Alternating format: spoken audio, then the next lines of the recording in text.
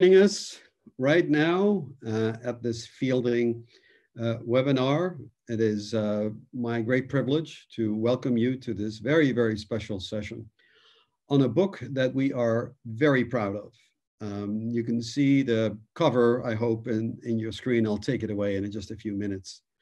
But, you know, as a university press, we typically get a lot of submissions. But when I saw what Dr. Jacquin and Dr. Hatcher had proposed, that this day and age, we need to create a new ethical foundation for our very divided society. And why not use the clinical APA standards of ethics for everyday people, for carpenters, for business people, for teachers? And this was such a terrific and appealing proposal, particularly given the difficulty that our nation is going through. We immediately greenlit it, and I am just so proud of the group of authors that you're going to be hearing over the next hour and a half. They have agreed to talk a little bit about their chapter. We will first hear from Dr. Jacquin, who is the Dean of the School of Psychology. And then we will hear from our students who each worked on a chapter. And at the end, Dr. Hatcher, who's a professor in the clinical psychology program, will close the session. So with that, let me take the cover away and hand it over to Dr. Jacquin. Thank you. Hello, everyone.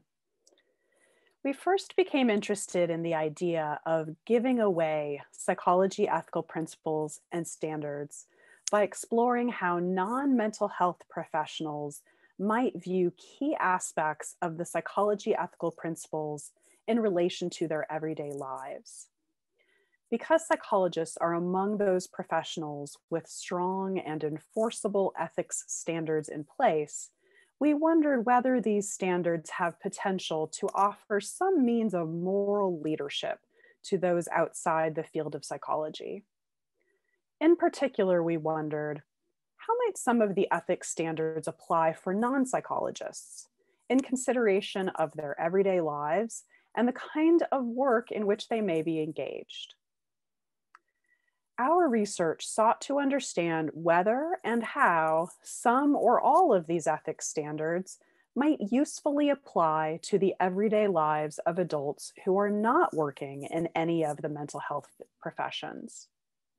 For example, could confidentiality be relevant when a friend tells you a secret? What about privacy concerns in context of burgeoning social media or in medical settings? What kinds of spontaneous examples might a non-psychologist sample generate as to the applicability or the lack thereof for the ethical standards that stringently guide the practice, research, and teaching of professional psychologists? To explore these issues, we posed 3 research questions. First, which ethics standards are viewed as being most relevant to the everyday lives of non-mental health professionals? Second, which ethics standards are viewed as being least relevant to the everyday lives of non-mental health professionals? And third, what kinds of narratives do participants provide explaining the relevance of these ethics standards to their everyday personal and work lives? We employed a mixed method design to answer these research questions.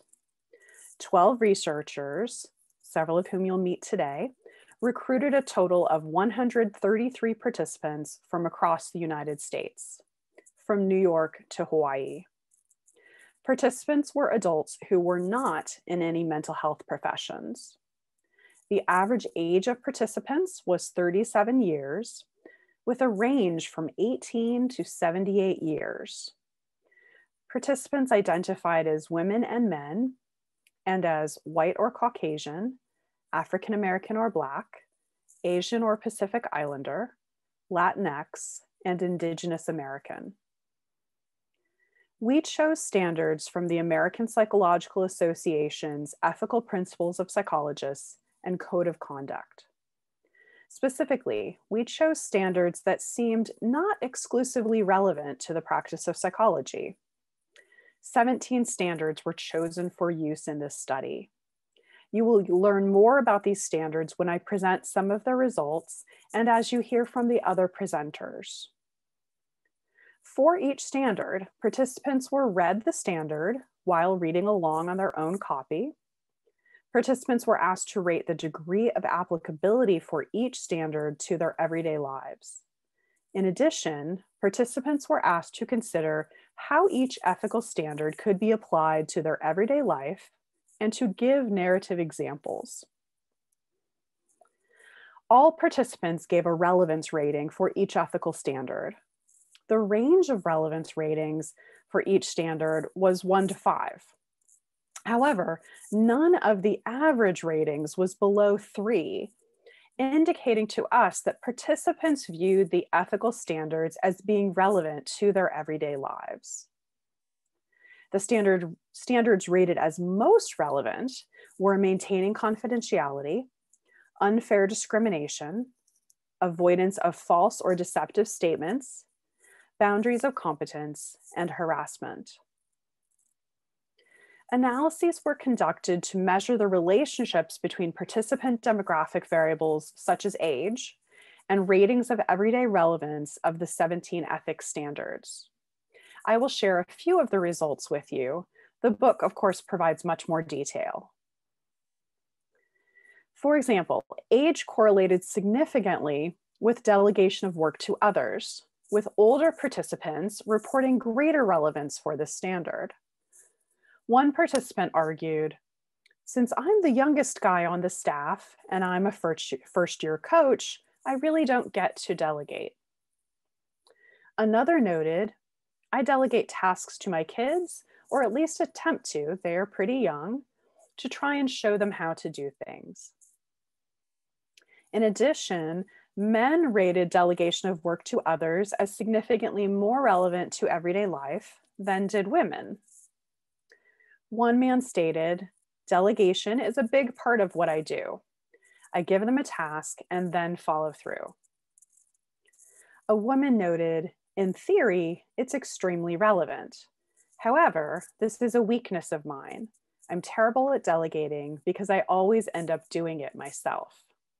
And that's applicable to my work life and home life. Men also rated avoidance of false or deceptive statements as significantly more relevant to everyday life than did women. One man stated, "If you can't take anyone at their word on one thing, I would say that maybe you can't take their word for any things." One woman noted, "I don't make false statements pertaining to my credentials or my academic degrees. I might stretch the experience, but it's mostly true." Differences were also found across racial and ethnic groups on ratings of unfair discrimination and sexual harassment. White and African American participants rated unfair discrimination as significantly more relevant to their everyday lives than Asian and Latinx participants. An African American participant noted, "Discrimination is something that is extremely important because that's something that as an African American female, I'm faced with a lot.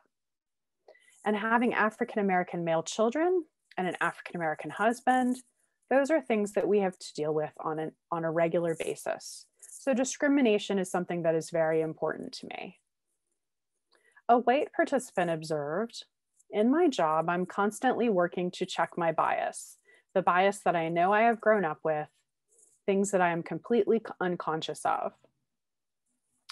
Similarly, African American and white participants rated sexual harassment as significantly more relevant to their everyday lives than Latinx participants, who rated sexual harassment as more relevant than Asian participants.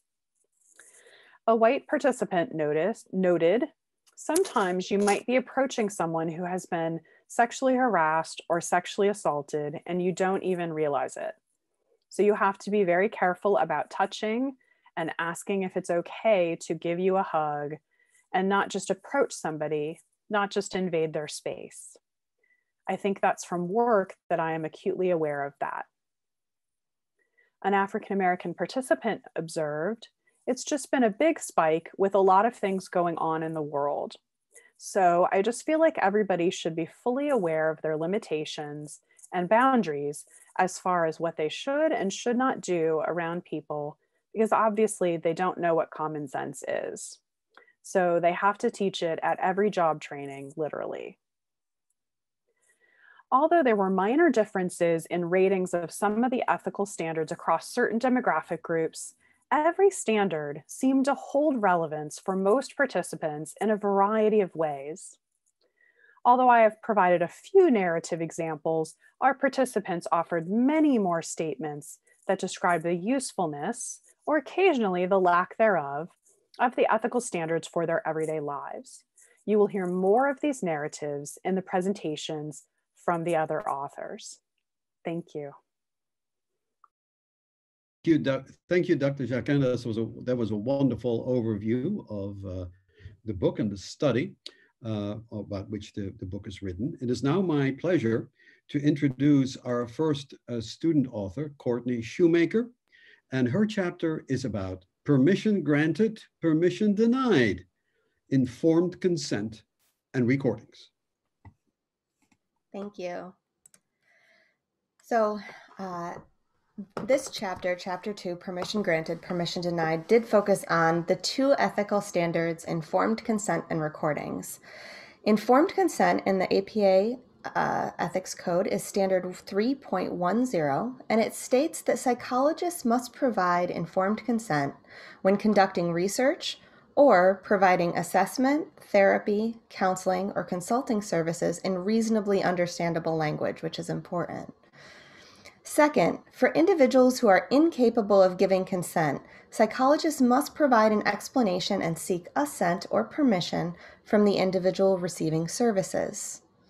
Similarly, the recording standard is 4.03 and also discusses obtaining consent specifically for recordings, stating, before recording the voices or images of individuals to whom they provide services, psychologists obtain permission from all such persons or their legal representative. Both of these standards help psychologists describe who, when, and how informed consent must be obtained, whether it be for therapy, assessment, or recordings, but really it's the ethical principles, specifically Principle E, which provides the why that informed consent is important, which is to respect an individual's autonomy and right to self-determination. Our responses from our participants really reflected the standards with these ideas about when informed consent should be obtained, who needs to consent versus assent, and how informed consent should be given. So for example, our participants discussed times when informed consent should be required, which included examples such as for medical procedures and participating in research, which were very similar to examples we find in psychology. However, many also noted how informed consent is important with dealing with contracts in business or any time that money is exchanged. For example, we had a hotel receptionist state, that's relevant to me because when I swipe a person's credit card at my other job, I have to give them a piece of paper and I have them sign at the top saying we're allowed to charge that credit card for the rate that's on the top, and on the bottom saying they agree to not smoke in their non-smoking room, or we can charge them a fee of $250. So anytime money was exchanged, our participants thought that was an important piece to have informed consent. When talking about who needed informed consent, our participants spoke broadly about adults needing informed consent for a variety of different reasons, though many emphasized the importance of assent with adults who didn't have capacity to make decisions, most of these being caretakers. Kids, on the other hand, were a different story. Though some noted that assent was important with children, often for parents, this wasn't necessarily true. For example, a nurse practitioner stated, as a mom, I have to make decisions with my husband, but not with my children's consent. In fact, it's better for us to make decisions for them. As they get older, I think it becomes more important when they each reach the age of reason, but right now, we have the authority to make decisions for them. Our participants also discussed how informed consent is obtained. While a few focused on verbal versus written delivery, several focused on the language that was used as being most important. One participant stated, which is a very broad example that I think applies to a lot of us, "So if I take my car in and don't know anything about cars, they're using all this language about these parts that I don't know anything about. And they give me a bill for like, I don't know, $2,000. I'm like, wait a minute, can you break this down and explain it to me a little bit more?" So with the informed consent portion of the chapter, several participants did discuss why informed consent is important. However, with the section on recordings, participants were especially focused on why it's important to ask people permission, also noting that at many times in today's society, asking permission just doesn't happen. For example, as to why it's important, we had one participant state, "My older sister posted a video of my younger sister, and my younger sister was really angry because she doesn't like being on the internet. So she was extremely angry at my older sister, and my older sister had a hard time understanding why she was angry. So I had to explain it to her. You violated her confidentiality. She needs to know that she's not being put on the internet. It's not fair to her what you're doing when you're doing that against her will." It came down to why it is important to ask permission. However, yet many of our participants really paid most attention to the fact that with surveillance culture and the use of camera phones being so ubiquitous, many times you're not given the opportunity to give permission in today's society. One participant stated, "You see all these people taking photographs of people and misusing them. So consent is important, but it's not happening in our society. And what's the truth? You're hurting people." So in this chapter, we found that the conversations about informed consent, whether it be for consent to record or for services, participants agreed that it's important for psychologists and non-psychologists alike. They noted the who, the what, the how of the informed consent process can help protect ourselves and others, but it was the why we seek permission that's so relevant to everyone that it comes down to respecting ourselves and others. Thank you. Thank you, Brooke. Courtney, that was a wonderful overview of informed consent. And we're now moving to a related issue, which is that of privacy. And Brooke Buchman is going to talk about her chapter, Minimizing Intrusions on Privacy and Maintaining Confidentiality. What limits and who sets those limits? Go ahead, Brooke. Thank you. Standard 4.04 of the APA Ethics Code tells psychologists that to minimize intrusions on privacy, we must include in written and oral reports and consultations only information germane to the purpose for which the communication is made. As Chapter 3 points out, privacy and confidentiality are often used interchangeably, but there are distinctions between the two concepts. For psychologists, privacy is about what information we should share when given permission or consent to release information. Unless specifically requested, not all information needs to be released when a client gives us permission to release information to a third party.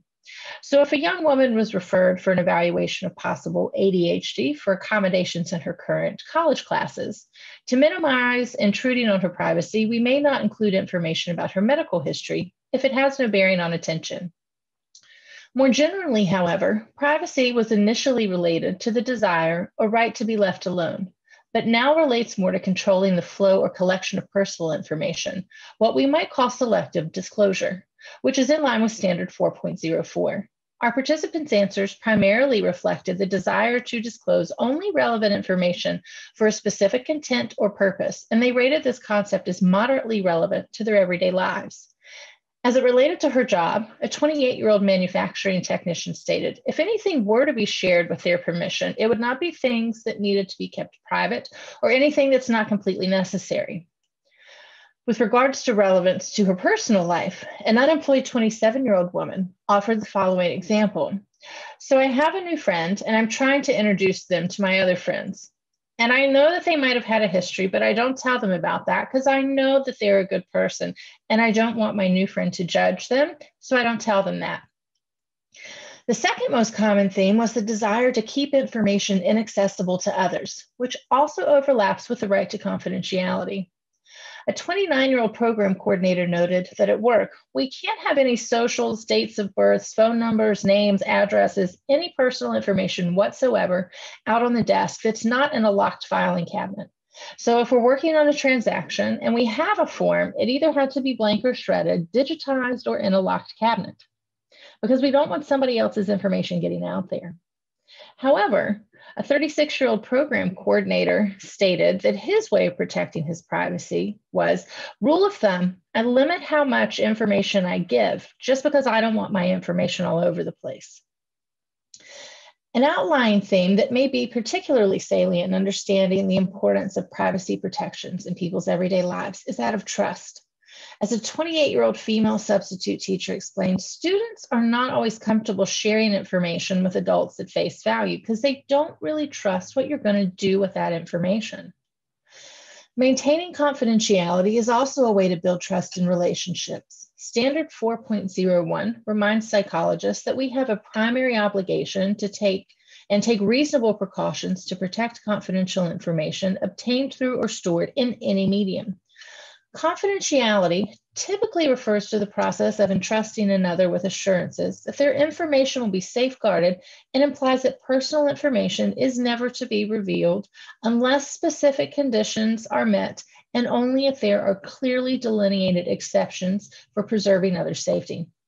So not only is maintaining confidentiality concerned with the physical protection of information, so locked cabinets for files, encrypted or password protected digital files, or air-gapped computer systems, it demands that no information is shared by any means unless consent has been given.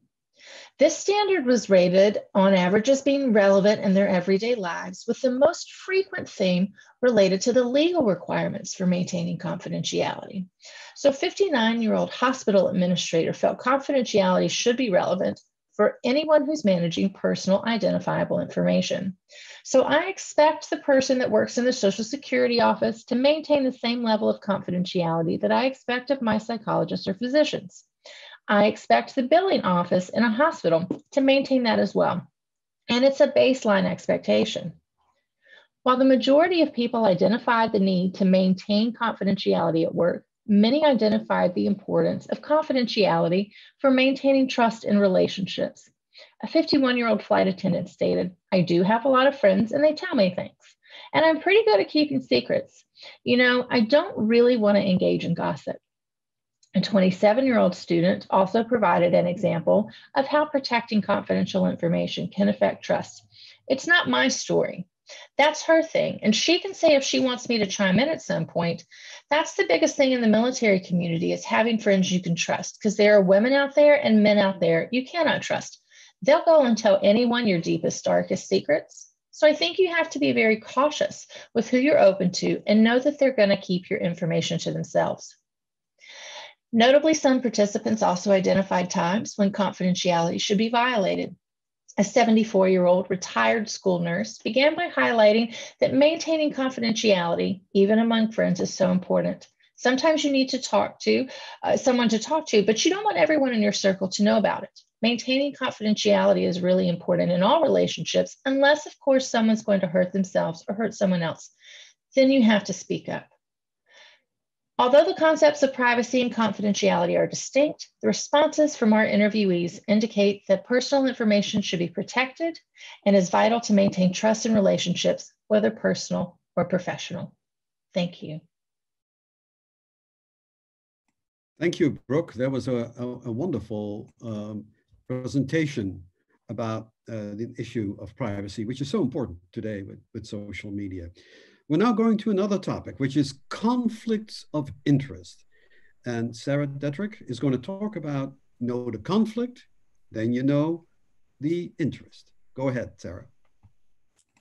So the APA Ethics Standard 3.06 Conflict of Interest states, psychologists refrain from taking on a professional role when personal, scientific, professional, legal, financial, or other interests or relationships could reasonably be expected to 1, impair their objectivity, competence, or effectiveness in performing their functions as psychologists, or 2, expose the person or organization with whom the professional relationship exists to harm or exploitation. As psychologists, we must be continually and objectively evaluating whether an action or interaction may in any way impair our judgment, provide overt or secondary gains, or in any way hurt or take advantage of another individual or party. This means ongoing self-evaluation and introspection is a crucial aspect of being able to both recognize and avoid potential conflict of interest. Through our research, we discovered that the importance of not only recognizing a conflict of interest, but navigating it appropriately transcends professions, relationships with others, and even with oneself. While disseminating our research, several interesting themes emerged, such as potential legal ramifications, impairment of judgment, losing or maintaining credibility and trust, the role of gifts, bribes, and incentives. Additionally, specific professions were identified as being riddled with challenging conflict of interest situations, to include teaching, sales, physical therapy, and analytics. Of particular interest was the impact conflict of interest have within relationships with others, but perhaps more importantly with oneself.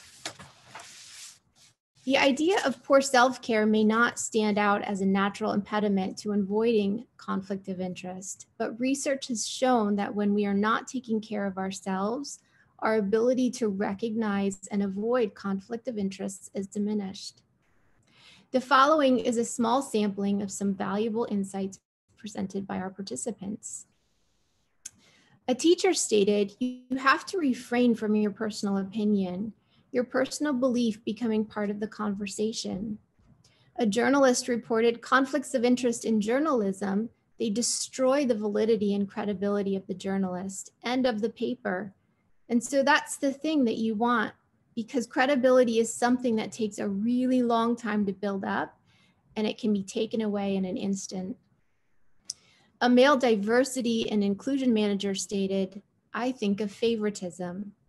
I have been exposed to people who work with vendors or any other relationship they have. Most have bent the rules for themselves, and it put in an interest with that relationship, almost like bribery, gifts, rewards, things like that."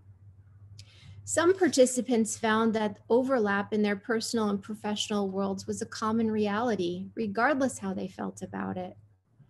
For example, a female hospitality worker noted, "In the hospitality industry, there's sort of always a conflict of interest, because in order to bring back repeat customers, you kind of have to dig in and like be in that friend relationship." A businesswoman also shared, "My boss is my friend on Facebook, and it brings up conflicts. I like her personally, but when we have a stressful business relationship, I don't want her on my page seeing my business." A retired female professional took a philosophical approach by asserting that conflict of interest is sort of in the eye of the beholder. For most of us, as one researcher suggested, expecting entirely bias-free behavior is unrealistic. Perhaps the best way to mitigate this would be transparency. Transparency and accountability are essential for all professions, whether it be for psychologists, financial advisors, government officials, physicians, or pharmaceutical companies that publish studies about drug safety and effectiveness. Each role warrants full disclosure of any potential conflict of interest as a matter of assuring maximum objectivity and public trust. In closing, the ethics standard 3.06, conflict of interest, that was initially created for psychologists appears to have relevance to people in all walks of life. Thank you. Thank you, Sarah. That was a wonderful presentation. And we're now continuing with our next subject, which is, of course, another very pertinent subject from today's headlines. Joshua Green is going to talk to us about challenging interactions, exploitative relationships, multiple relationships, and avoidance of sexual relationships with student and supervisees. Go ahead, Joshua. Hi, everyone. So Chapter 5 focuses on relational elements within psychological ethics and is centered around challenging interactions, whereby our findings about standards of exploitative relationships, multiple relationships, and avoidance of sexual relationships with students and supervisees are examined and discussed. The chapter begins with a quote given by a mother. She said, "To be honest, people use people to get places, and that's how life is." Our introductory statements for this chapter frame some of the reasons for problematic professional relationships. In our study, we kept coming back to one word, complacency, though this may seem like a rather unobvious choice. However, when considering each of these three ethics standards, at the heart of each is a suggestion that complacency has taken over and that people who engage in these behaviors are likely rationalizing what is clearly unethical behavior. Alternatively, to push past complacency, one must have the motivation to be excellent, to be unwilling to compromise one's standards, and even be selfless in some circumstances. Regardless of the underlying root cause, when people find themselves inveigled in a quagmire of multiple relationships, exploitative relationships, or inappropriate sexual relationships, these more noble and ethical motivations are clearly lacking. Our first standard, exploitative relationships, reads, psychologists do not exploit persons over whom they have supervisory, evaluated, or other authority, such as clients, patients, students, supervisees, research participants, and employees. We believe this interview item may have generated some degree of puzzlement, since perhaps exploitation is not a topic that most people frequently consider in their everyday conversations, even as some occurrences of exploitation are, at various junctures, a part of our own lives. One of the participants in our study asked, what do they mean by exploit? Another participant, a nail technician, asked if we could explain the standard a bit further. The next standard, multiple relationships, concerns professionals being involved with clients in multiple capacities. In the field of clinical psychology, for example, it is not uncommon for psychologists to be asked by friends or acquaintances to provide some services to themselves or for loved ones. Even more commonly, friends or acquaintances might ask a psychologist for casual psychological advice. In these situations, psychologists run the risk of impairing their clinical judgment because of factors that increase the potential for exploitation or impaired objectivity, such as personal biases and emotional investments. The best course is for a psychologist in that situation to make a referral to another clinician. Upon interviewing many of our participants, it became clear that the idea of multiple relationships was oftentimes confusing, and in some cases, it was not well comprehended. Among all of the other ethics standards that we presented and defined for our participants, the standard of multiple relationship evoked the most questions and puzzlement. Participants would sometimes confuse the idea of multiple relationships with sexual relationships, asking for clarification with questions such as, may I question what a multiple relationship is? And so are we talking about a sexual relationship or just relationships? And also, is that like multiple sexual partners or a client or a friend? Thus, confusion about the concept of multiple relationships was a primary theme in itself, with about 48 occurrences. In addition, our findings supported that some persons expressed having no problems with encouraging or promoting multiple relationships with clients or coworkers. As a tax accountant explained, everything is teamwork based. So we have to have a strong relationship to get the work done. We have relationships inside and outside to bond. It is encouraged. We will go out for drinks together where a partner takes us out and pays for everyone. Similarly, an attorney responded, I've been in situations where I've represented friends. When I was in private practice, I didn't see this as being a huge problem. A restaurant worker stated, That one's hard because for me in the restaurant business, we have a lot of relationships outside of it. So many of my customers become my friends. So for me, that's not necessarily relevant because in the hospitality industry, everyone kind of forms relationships with their customers. In spite of much confusion about the standard, nurse practitioners seem to understand that the idea of multiple relationships was relevant when she explained that when she was faced with treating her own son, she couldn't treat him and that she didn't want to treat him because she was too emotionally involved. So she referred to a collaborating provider to see him as a patient.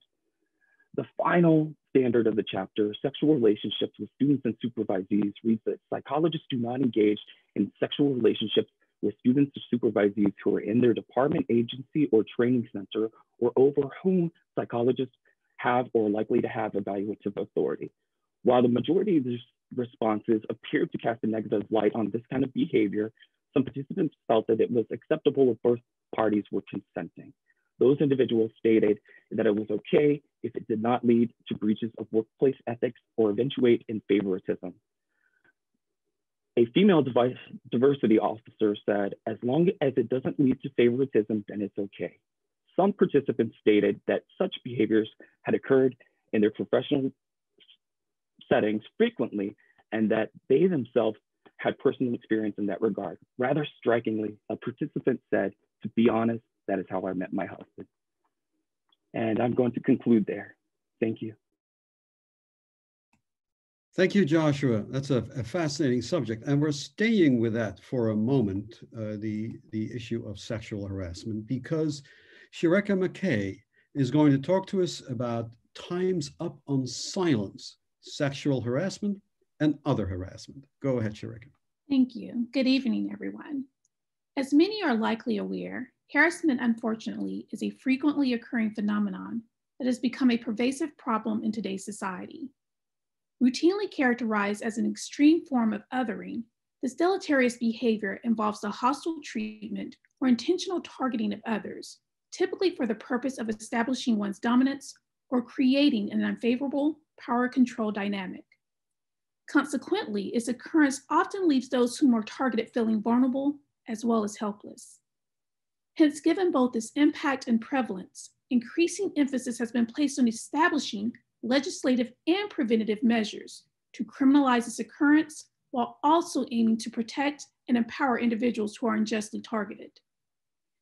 In much the same way, the APA has established standards within the ethics codes that embody this preventative stance. Aiming to separately distinguish sexual harassment from other hostile behaviors, the Sexual Harassment Standard, Standard 3.02, prohibits psychologists from engaging in sexually harassing behaviors, whether verbal or nonverbal, that are unwelcomed, offensive, or create a hostile educational or workplace environment. The standard also states that practitioners should avoid engaging in sexually related behavior that is adequately serious or intense enough to be perceived as abusive within a given context to any reasonable person. Notably, this behavior, when it occurs, can be perpetuated as a single severe or intense act, or it can also emerge as a chronic pattern of several pervasive acts.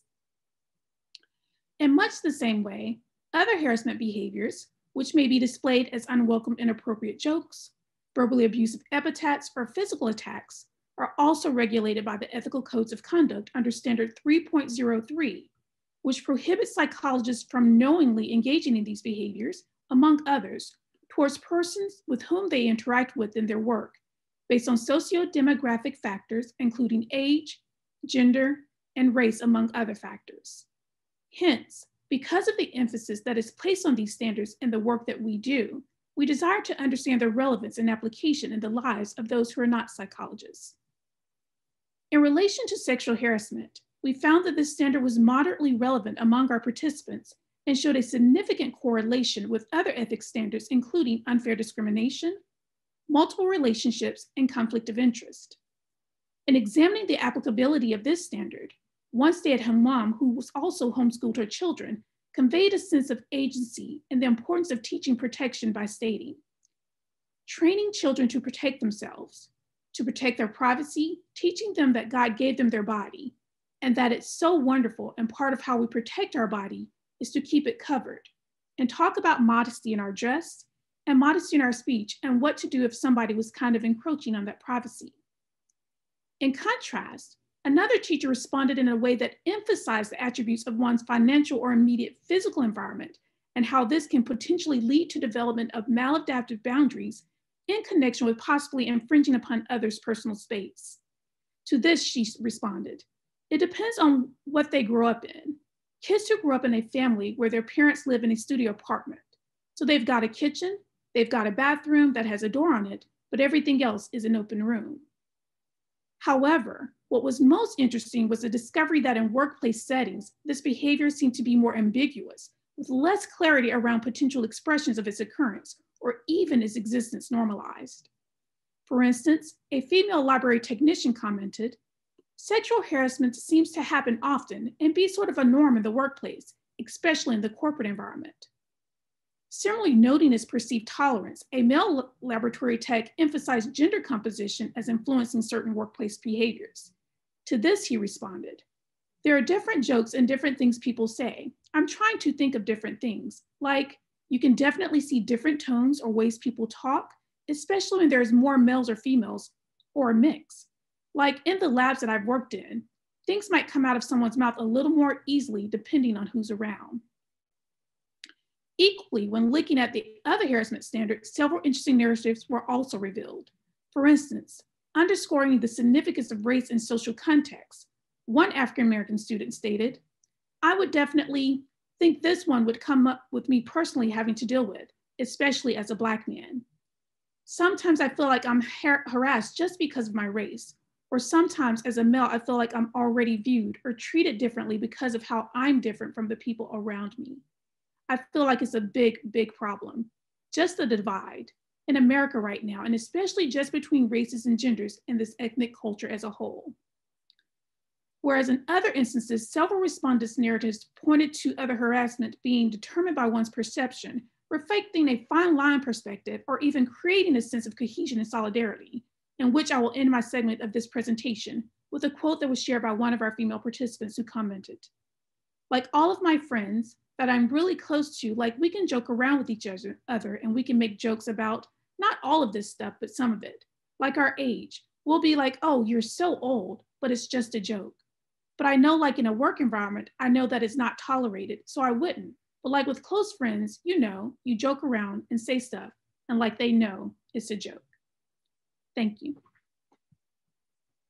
Thank you, Shirreka. That was a wonderful presentation. And we're going to stay in that realm for a little bit, because in a minute, Kanthi is going to talk to us about, is it time to question the single story, the unfair discrimination in our everyday lives? And before she does that, I just want to say, if you're interested in getting the book, it is on Amazon in both printed and electronic ebook version. Plays wonderfully on your iPad or Galaxy or iPhone. Just search for Psychology Ethics and add either Dr. Hatcher's or Dr. Jacquin's last name. And with that, I'm handing it over to Kanthi. Thank you. Chapter 7 seeks to provide insight into the current complexities regarding unfair discrimination. The APA Ethical Code reads, "In their work-related activities, psychologists do not engage in unfair discrimination based on age, gender, gender identity, race, ethnicity, culture, national origin, religion, sexual orientation, disability, socioeconomic status, or any basis prescribed by law. In their professional lives, psychologists use this standard to guide their practice. Psychologists make efforts to educate themselves about the values, needs, and ways of being of different populations in order to respect the individual perspectives of their clients." The complexity of this issue is encapsulated by a quote from a retired school nurse. "I think we all try to be as fair as possible, but I think there's always a little bit of personal skew to things. You try to be fair in dealings with people, but there are times when other things affect how you think about it." This chapter includes a variety of perspectives that reflect the interpretation of this standard in our participants' daily lives.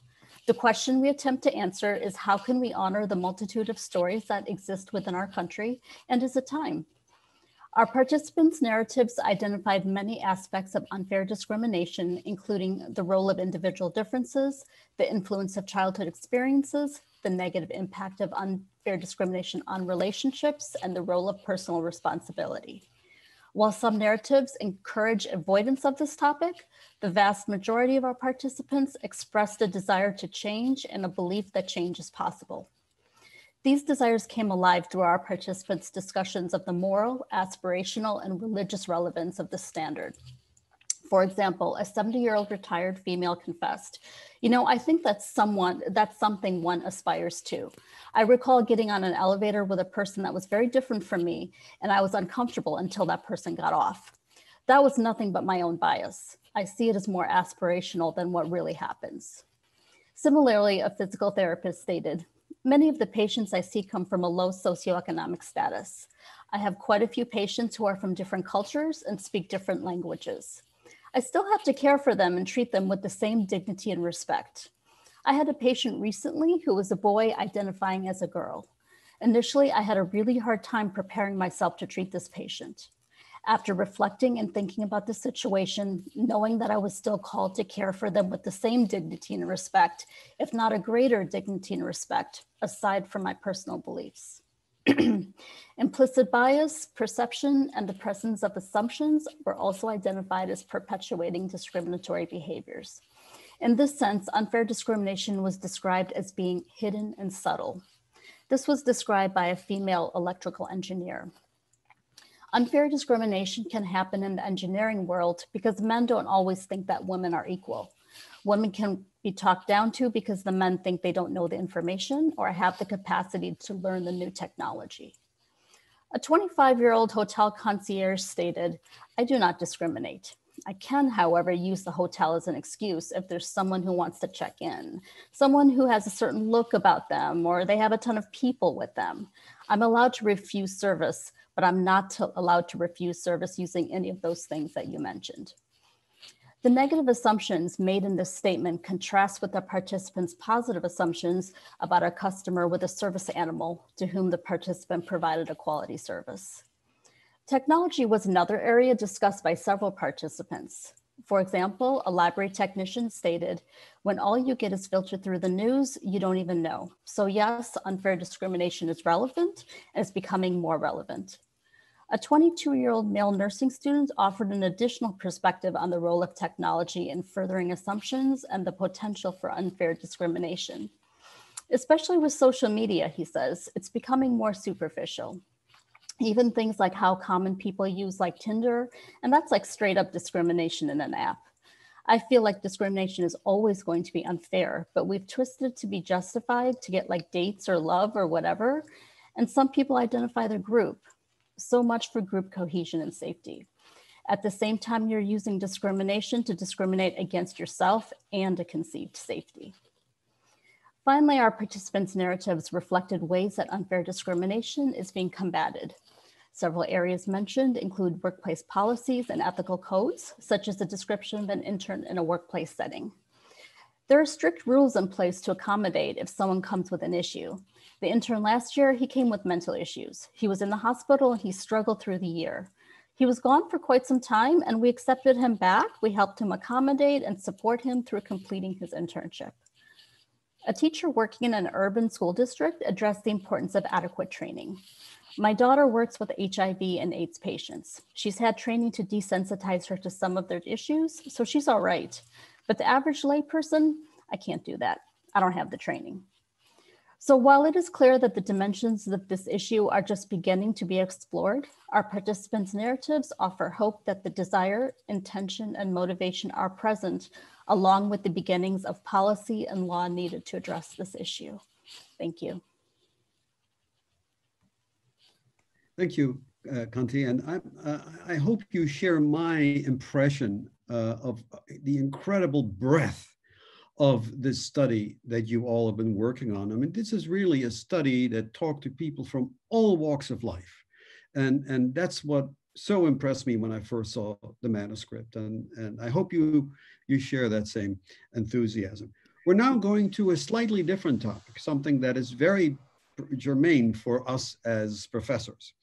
And that is Jared Gonzales is going to talk about, is it time to question the single story? And he's particularly talking about not a one-person show, sorry about Jared. It's talk about delegation of work and publication credit, which happens to be a topic that we are very concerned about at the University Press. So go ahead, Jared. Thank you. APA Standard 2.05 is entitled Delegation of Work to Others and says, psychologists who delegate work to employees, supervisees, research or teaching assistants, or who use the services of others, such as interpreters, take reasonable steps to, 1, avoid delegating such work to persons who have multiple relationships with those being served that would likely lead to exploitation or loss of objectivity. 2, authorize only those responsibilities that such persons can be expected to perform competently on the basis of their education, training, or experience, either independently or with the level of supervision being provided. And 3, see that such persons perform these services competently. So the manner in which psychologists use this standard obviously varies. Psychologists may utilize assistance from others to complete the work they are responsible for. Typically, there is a mutual benefit, such as payment to an employee, education credit to an assistant, and knowledge or experience to supervisees. A psychologist may delegate work to others in many instances. Some examples include that they may use an office manager for financial and billing purposes.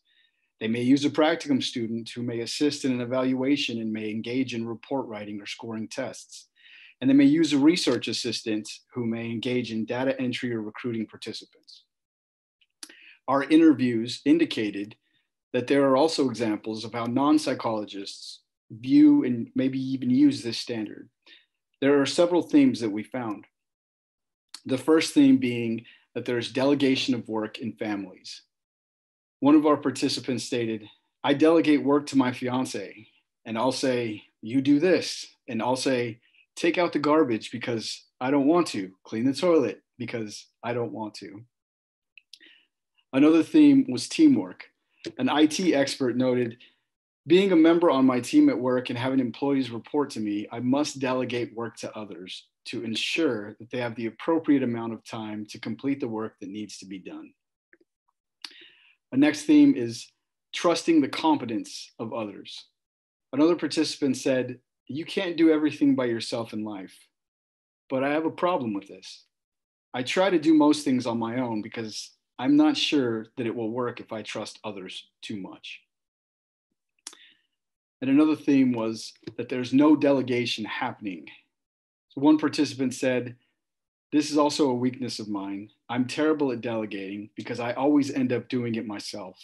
And that's applicable to my work life and my personal life. And the final theme that we found in delegating was delegating in a classroom. As one teacher noted, professionally as teachers, we delegate work to each other. We share responsibilities, we delegate. I'd say between my coworkers and myself and even administration, we try to share responsibilities.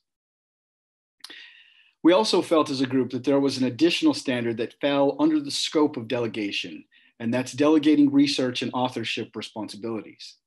APA Standard 8.12a states that psychologists take responsibility and credit, including authorship credit, only for work they've actually performed or to which they have substantially contributed. When we shared the standard with our participants, roughly 60% of the participants stated that they believed appropriate credit should be given based on one's contribution to a group project, and that credit should be given where it was due. As one participant stated, if I publish something or do something, I do take all the credit for it. But if I'm doing it with someone else, I give them the credit as well. There was also a small percentage of individuals in our sample who stated that the standard for publication credit was not necessarily applicable to their lives. As one caregiver stated, I think that is irrelevant at this time because I'm not publishing anything right now in my work as a caregiver. Approximately 9% of our sample stated that individuals take credit for all kinds of things when they should not be doing so. I mean, if I was speaking at a conference, whatever topic I was speaking on, I would hope that it would be mine, but I can't guarantee that there aren't times where people walk in and take the credit. Approximately 9% believe that their good deeds went unrecognized. As one teacher stated, we get credit for nothing that we do. When you're a teacher, you just have to assume that you're not getting the credit for anything. You never get the pat on the back for something good. In closing, delegation appears to be a part of everyone's life, whether it be choosing to work as a team or who gets credit for what. This topic appears to be one that is taken into consideration by non-psychologists. Thank you. Thank you, Jared. This is such an important issue, and not just for the clinical activity, but also for publishing and organizations. I mean, so often do we hear about employees who don't feel that they are given due credit for any innovations or developments that they develop for their bosses. So this chapter is extremely important. And so thank you, Jared, for your presentation about that. We're going back to Brooke Buchman, and she's talking about a related issue, namely to trust or not to trust. And that means applying ethical standards for plagiarism and other deceptions. Go ahead, Brooke. Standard 8.11 states psychologists do not present portions of another's work or data as their own, even if the other work or data source is cited occasionally. For us, this usually occurs in research or academic settings, but it appears to have moderate relevance outside of academia. A 37-year-old temp worker explains, you're not only taking someone else's work, it's like you didn't just steal the sneakers, you put them on, which is a whole other level. Plagiarism ought to be a kind of value that goes beyond just writing or taking someone else's work. We ought not steal. And we certainly ought not to be arrogant enough to steal and then show it off like you earned it. That's even worse. The most common theme was the importance of giving proper credit.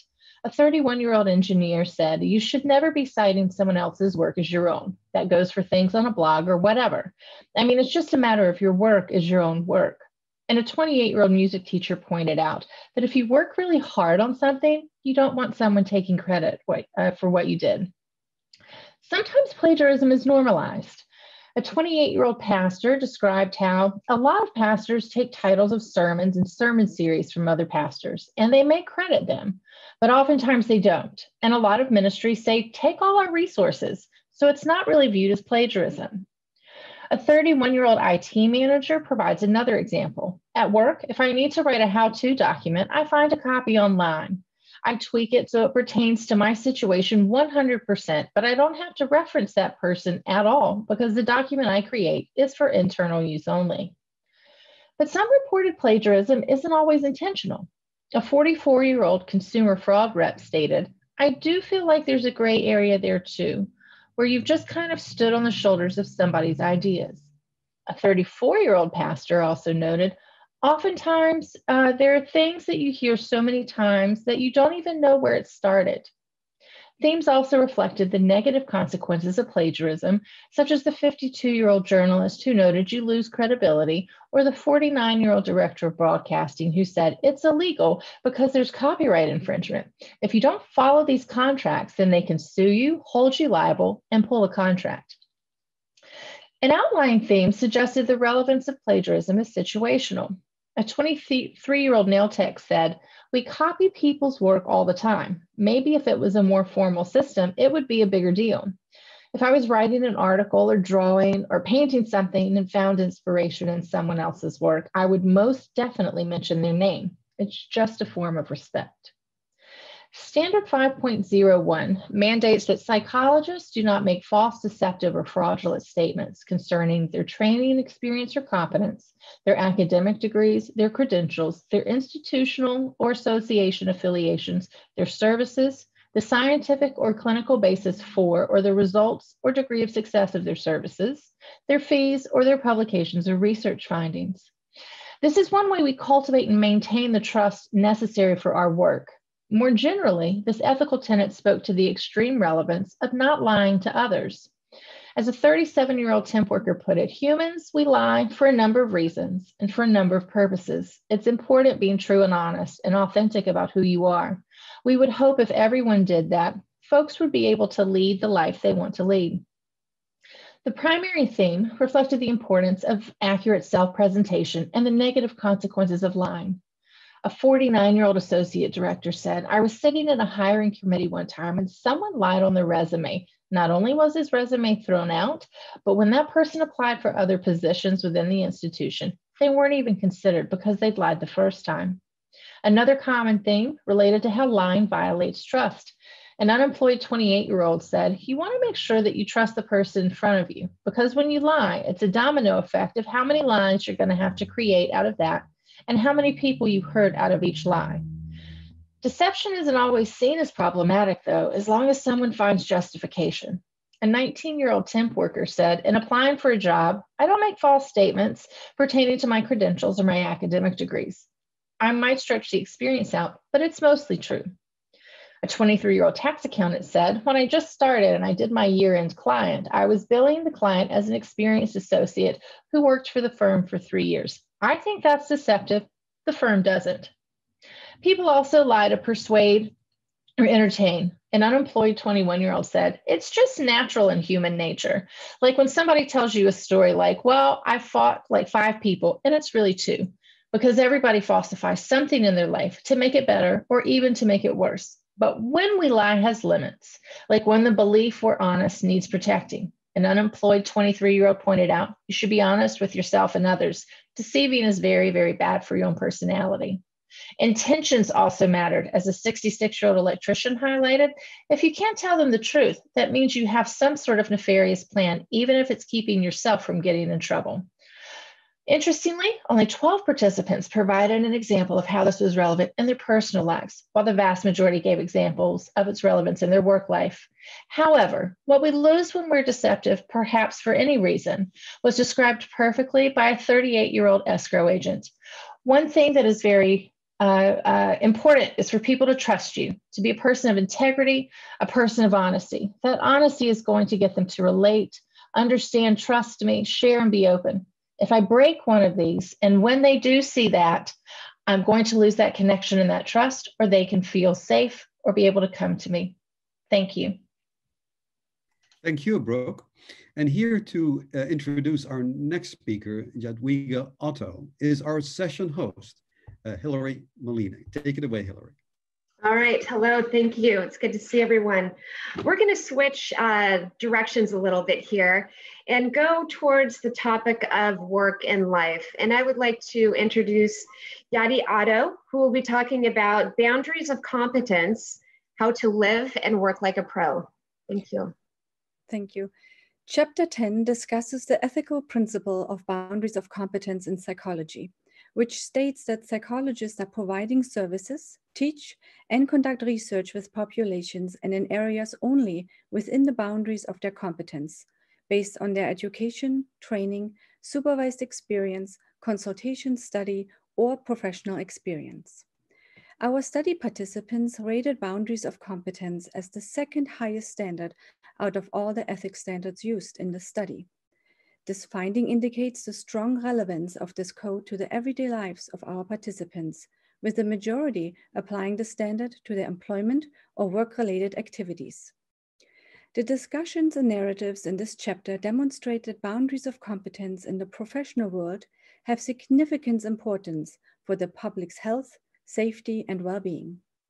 Similar guidelines are in place in the medical field, which is governed by licensing boards. For example, a nurse in our study described.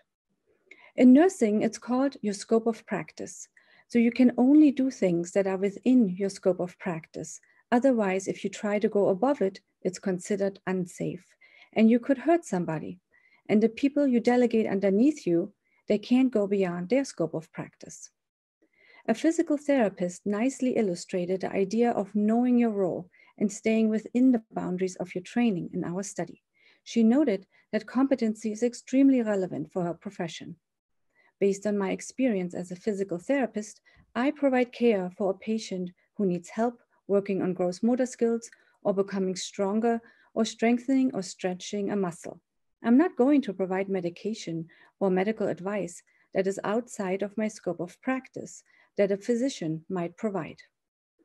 Additionally, this ethical standard serves as a mandate for many legal professions and guides legal and ethical guidelines to ensure the public receives the best possible service and care. One of our participants, an attorney, expressed her view on boundaries of competence. Competency is extremely relevant, most notably within people's professions. They need to be competent in what they do. In my profession as an attorney, I would not feel comfortable, much less able to tell someone what laws might be in a field that I have no experience in. Ethical codes and guidelines govern many different professions that directly impact our quality of life. Thus, the book chapter further discusses how specific skill sets, such as self-awareness and metacognitive skills for accurate self-assessment, are crucial when evaluating one's competence. Additionally, our participants discussed possible consequences when acting outside the bounds of their competence. The impact of that kind of pitfall can be quite serious in some professions. As one study participant, a volunteer medical first responder and rescue squad member pointed out, if I lie, somebody could die. If I'm not competent to do what I do, then that somebody could die or get hurt. With clearly defined boundaries of competence, the concept of collaboration was another important theme that also highlighted the ability to recognize one's limitations. For example, a teacher in our sample noted the importance of referrals by stating, if I have a student who is having suicide ideation, then I'm going to refer them to our school counselor. I'm going to stick with what I'm trained in, education. Many professions are guided by strict guidelines that require adherence to boundaries of competence. However, based on the responses of our research participants and in tandem with multidisciplinary research that explores the topic of boundary crossing competencies, a trend was observed that points to an often challenging balancing act between working within the boundaries of competence and the need to address unique and unanticipated situations flexibly. One study participant, a teacher, shared her experience with this challenge. I teach 8th grade reading. I do things outside my competence and training. I don't just teach reading. I counsel kids, I'd say almost on a daily basis, and give advice, which is not within my training. The chapter also discusses the benefits of attaining an attitude of viewing learning as a lifelong pursuit, along with the idea that learning can challenge previous boundaries. This sentiment was expressed by one of our participants, an engineer, who stated, yes, it would be to learn something new. It is not out of bounds. It's just learning.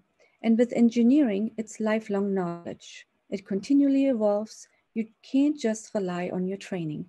Sometimes you learn as you go. The participants in our study have overwhelmingly applied the ethical code of boundaries of competence in relation to their professional lives.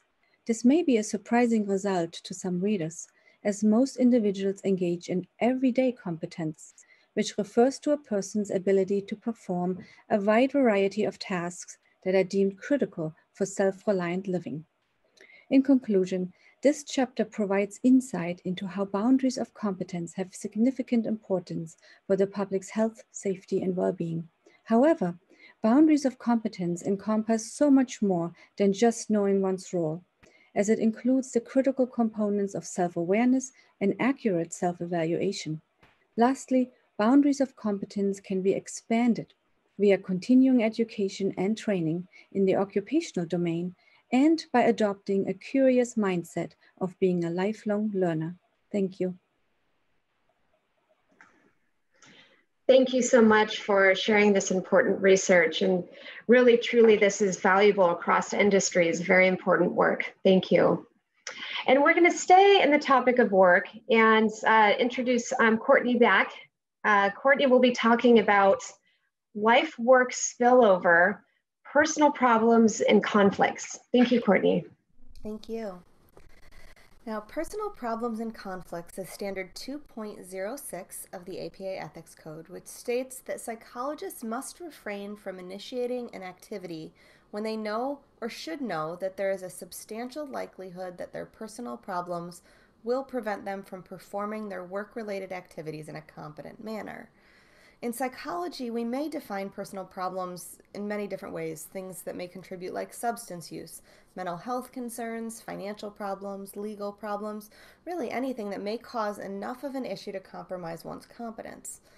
Yet, these problems are often not only personal problems, but interpersonal problems. Many of our participants identified interpersonal problems as the most likely issues to cause what we called spillover from home into work life. For psychologists, the tipping point is when a personal problem threatens the psychologist's ability to work with their clients and competence is impaired. For non-psychologists, there was a much greater continuum. First, several participants identified that spillover happens and it can cause some problems, though many of these problems are manageable. This was especially true for caregivers, both for the sick or elderly, but also for caregivers of children. For example, one participant, a teacher, said, "I would be lying if I said that my personal life doesn't mix with my professional life. When it comes to problems, I mean, case in point, my kid stuck a bead up her nose and I had to leave work and all of my students knew what was going on. It wasn't hidden." While some of these problems are manageable, many participants also acknowledge that spillover can happen, though it may be something that they need to mask or cover up when reaching work. One teacher said, "I don't really have a choice but to come in and teach every day or to work with students and to put on a smile." Anecdotally, I was really shocked by how many teachers use the exact same phrase, that they have to leave it at the door, that personal problems are not welcome in the workplace. And there may be some professions or occupations where it is an expectation of the job to leave it at the door, whether it's a real or perceived expectation. Some participants focused on the idea that when spillover happens, it can become problematic at work. However, these examples really ranged from when someone is just having a bad day, which was my personal favorite quote, "When your hairdresser has a bad day, they make you look crazy," or to more significant difficulties where participants really felt you cannot or should not work. One participant, a realtor, said, "When I'm going through stuff, I can't really perform my task, especially if it's like a significant other in my family, a death, or if I'm going through stuff, I can't really focus on work." Finally, several participants noted that when it does become a problem at work, it's important to seek help when you need it. Though there was a range of responses about the supportiveness of the environments that our participants worked. A software engineer noted, "So my boss and director are really good about that. I think it depends on who you work for. They've both explained to me personal situations they've gone through. They're very supportive and feel that family comes first. If there is something that needs to happen, they just say, 'Come to us and we will make it happen.' They're very supportive on that level." Alternatively, some in our study had bosses that did not reliably provide their desired level of support. One health inspector said, "I've told my boss at times I have a common cold, and he tells me that as long as you're washing your hands and taking care of yourself in that way, then you can still go do the inspection." In the wake of COVID-19, this data was collected before that. That may be a very different response today. But finally, some participants found the most relevance in being on the receiving end of life-work spillover, which was interesting. One participant said, "You go to a doctor to get a medical opinion. They are supposed to be an expert. You don't want them to be coming to work if they have a personal issue, because that could be a life or death situation." Now, it was rare that our participants couldn't think of an example of life spilling over into work, though some reported that it did not happen for them personally. Yet, should we have done this study during the pandemic, much like the earlier example, we may have had some different responses about the nature of life-work balance and the spillover that can occur. For many who are now working from home, or for some who may be feeling like they're living at work, the current situation provides a different perspective in the importance of managing life spilling over into work. It's a really delicate life-work balance, and managing it can be difficult in even the most quote-unquote normal of times. I believe that this standard might now be much more relevant to most people than ever before. Thank you.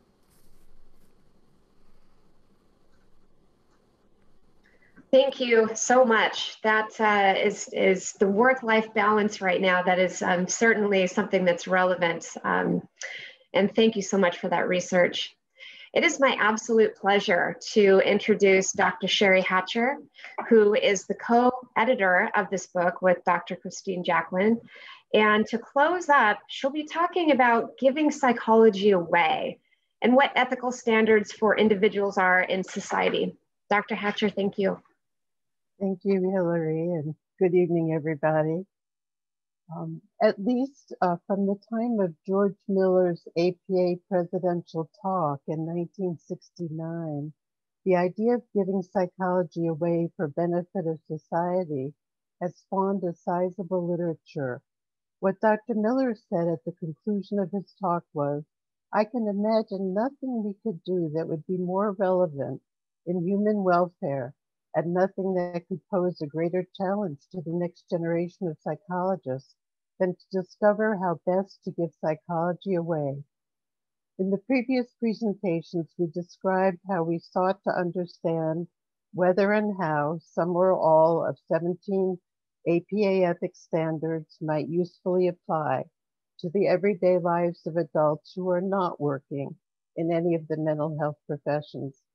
As you heard, the 133 individuals who we interviewed represented a variety of occupations, from teachers to business managers, engineers, health workers, secretaries, students, firefighters, lawyers, law enforcement, stay-at-home parents, and more. Though a few people referenced societal issues in their responses, most participants' narratives reported personal life and workplace examples in applying the psychology ethics standards to their everyday lives. As Courtney and several others mentioned, when we first began this research project, it was 2 years prior to the onset of the COVID-19 pandemic that has affected so much of the world. This traumatizing situation, as we all know, is still developing as we meet today. The COVID-19 public health crisis has made it abundantly apparent that ethics issues abound for societal considerations in addition to holding personal relevance for individuals. Were we now to ask our participants how the psychology ethics codes apply to their everyday lives, they might have referenced the many ethics issues arising during this pandemic. The ethical moral fiber involved for behaving in ways that benefit the greater societal good has been impressively demonstrated by many people, though not all, during this pandemic. Individuals staying at home while benefiting from others who had to go out to work often expressed great appreciation for essential workers.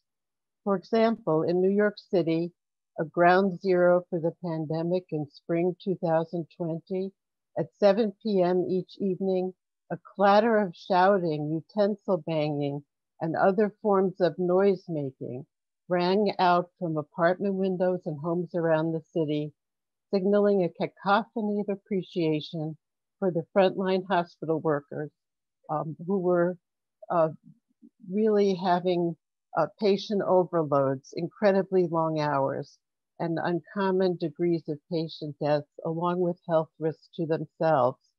And it sounded something like this.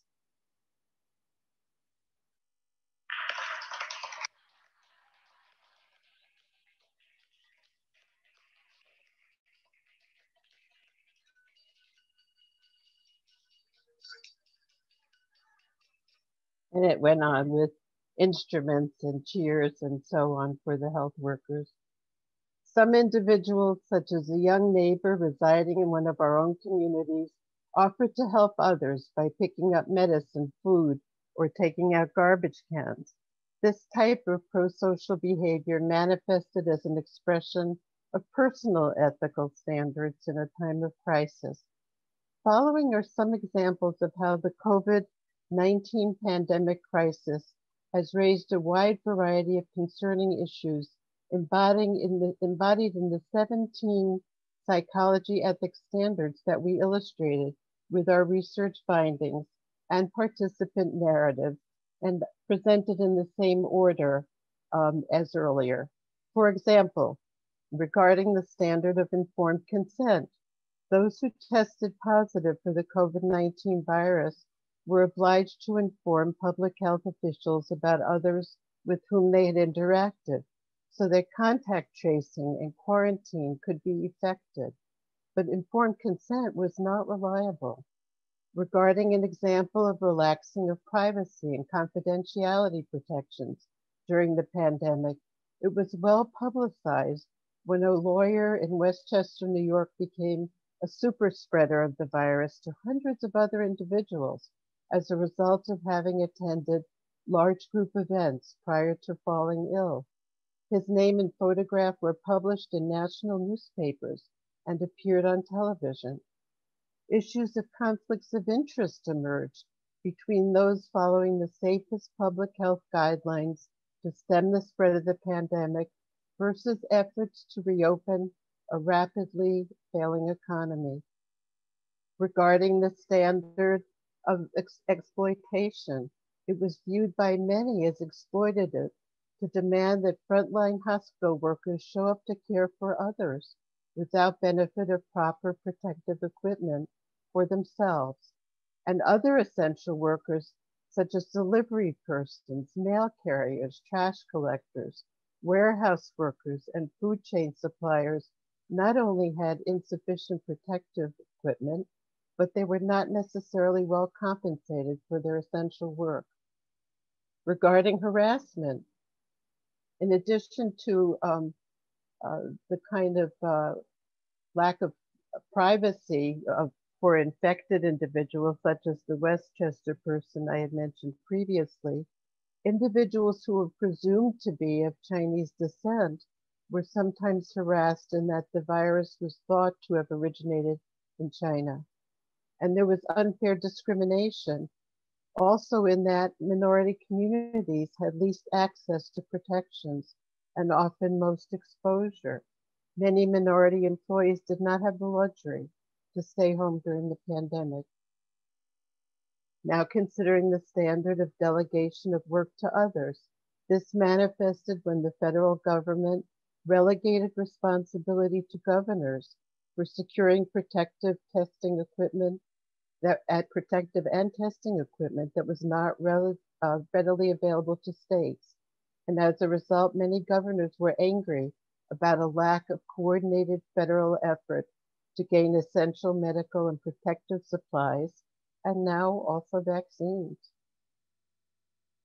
Regarding false and deceptive statements, fake cures and claims for curing COVID-19 abound on the internet, and some government officials made unfounded claims in proclaiming that the virus would simply disappear, or by recommending unproven treatments, and in publicly underestimating the prevalence and lethality of COVID-19, all of which flies in the face of science and public health expertise.